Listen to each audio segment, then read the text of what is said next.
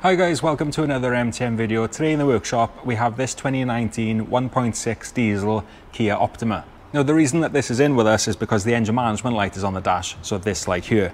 And we've given it a quick scan with our launch tool and we can see there's fault codes for P2BA800, which is NOX exceedance, interruption of dosing activity, and P20C900, reductant control module requested mill illumination. So there's a few things that can cause this to happen. Could be issues with the DPF, could be issues with the AdBlue system itself, like the injector, the pump, or anything in between, like the lines. So we're gonna have to go and check them out. Now I've already gone ahead and checked the differential pressure on the DPF at idle, and it's reading 4.3 HPA, which is well within the normal limits, so I'm not too worried about that. So now let's get it on the lift, get it in the air, and we'll check from the injector back.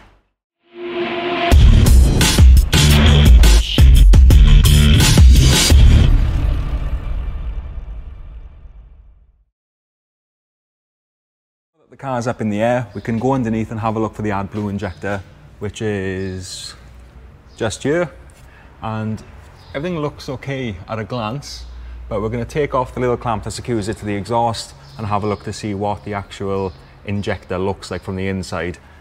Maybe it's crusted up, we don't know yet, but let's have a look. So we're using a number 4 Allen key just to undo the clamp on the top.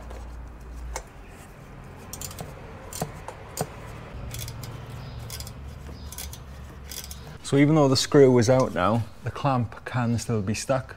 And you're gonna have to reuse this clamp, so you don't want to break it.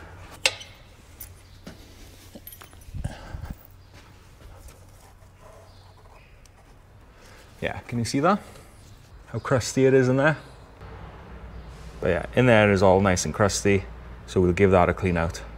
But also, don't forget to check where it sprays into, because likelihood is if the injector is blocked, so is in here. You can see that there.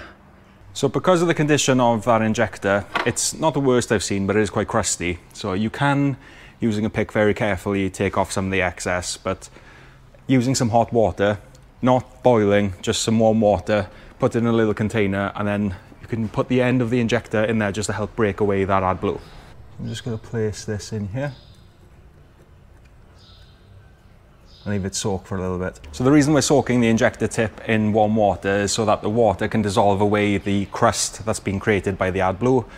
Because once the AdBlue starts to oxidize, it goes crusty and hard and it can cause blockages. And once I'm happy that this is nice and clean, we can do a dosing test and make sure that it's injecting properly. It's been a couple of minutes. That is looking way better. There's still a touch of residue in there, but that is miles better than it was. So now that injector is clean, I've just put it in this little jug here. I'm going to go upstairs, put on the ignition, and then using a diagnostic tool we can carry out a dosing test. So a dosing test is a test that you can carry out to the AdBlue system, specifically the injector, to make sure that it's injecting the correct amount or the correct dose of AdBlue into the exhaust system. By doing this test, you can visibly see the spray pattern that's being created by the injector to make sure that there's no issues or blockages like we've had on this one. Also, this test runs for a specified amount of time because you have to measure the output of AdBlue depending on how long the test is. So if it runs for 30 seconds up to 3 minutes, then it should be giving you this amount of AdBlue. Your diagnostic tool will give you a rundown of how much you should expect, and then you'll be able to measure to see if it's within limits or not. Now this test often does get overlooked, and it's a good way of testing the overall health of the system, because if you do a dosing test and it's actually injecting, then you know that the pump and everything in the tank end should be fine as long as you haven't got any additional fault codes. So as long as the injector is actually doing its job and it's dosing correctly, then you know everything from behind that is okay and you can carry on with your diagnosis. I'm not sure how well you can see on camera, but we'll carry out the test now.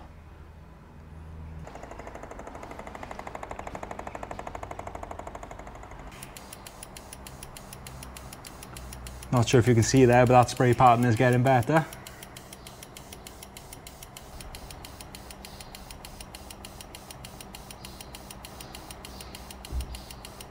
Okay, I'm happy with that. Yeah, that's looking a bit better. Now we can refit this. Yeah, now that that's all tight, we can clear the fault codes, go on a road test, and see if that's made a difference. So another thing that you may have to do is reset the engine adaptives. so that everything can kind of relearn as it goes.